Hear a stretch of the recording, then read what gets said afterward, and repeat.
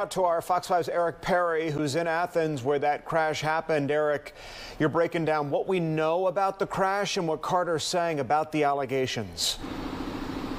Yeah, good afternoon, Tom and Courtney. Jalen actually tweeted out from his personal account to thousands of his followers there, saying he got the call learning about the charges this morning. He says he's on his way back to Athens where he will fight the allegations. He says once the facts come out, he believes he'll be exonerated from the crime.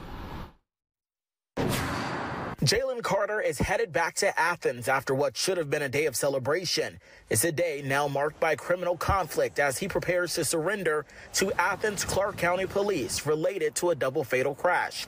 Athens Clark County Police issued 2 warrants for Carter in connection with the January crash that killed UGA football player Devin Willock, staffer Chandler LaCroix, and injured 2 others. According to investigators, alcohol impairment, racing, reckless driving, and speed were all factors in the January 15th crash. Police say they believe the cars were racing. Fox 5 obtained this 911 call, one of many from the night of the crash. Hey, JP! Yeah. The owner of this item you might just go ahead and go to school, yo. is not responding to their phone. The emergency location is You can hear a male voice apparently talking to someone. He calls first JC, then Jalen. The person speaking appears to urge JC to leave the scene of the accident. Police reports indicate both vehicles switched between lanes, drove in a center turn lane, and drove in the opposing traffic lanes at high speeds in an attempt to, quote, outdistance each other.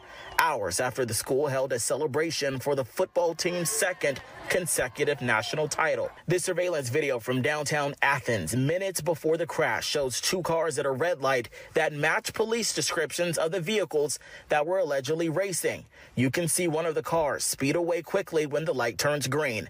Toxicology reports indicate LaCroix's blood alcohol level was 0.197 at the time of the crash, more than twice the legal limit. Police say they have evidence showing LaCroix was driving at just over 100 miles an hour moments before the crash. The case against Carter will be handled by the Athens Clark County Solicitor General's office.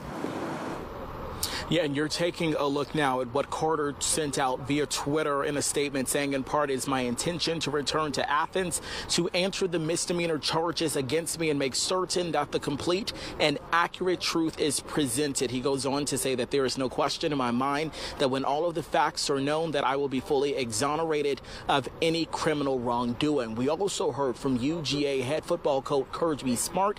He called the charges deeply disturbing. He also says that they are still mourning the loss and deeply impacted from the loss of those 2 staff members and players there. That 1 staff member and 1 player from that crash. He says they will cooperate fully with the investigation. As for a timeline of when we can expect to see Jalen Carter turn himself in, it is unclear. But of course, we're monitoring the story around the clock and we'll bring you updates as soon as they become available.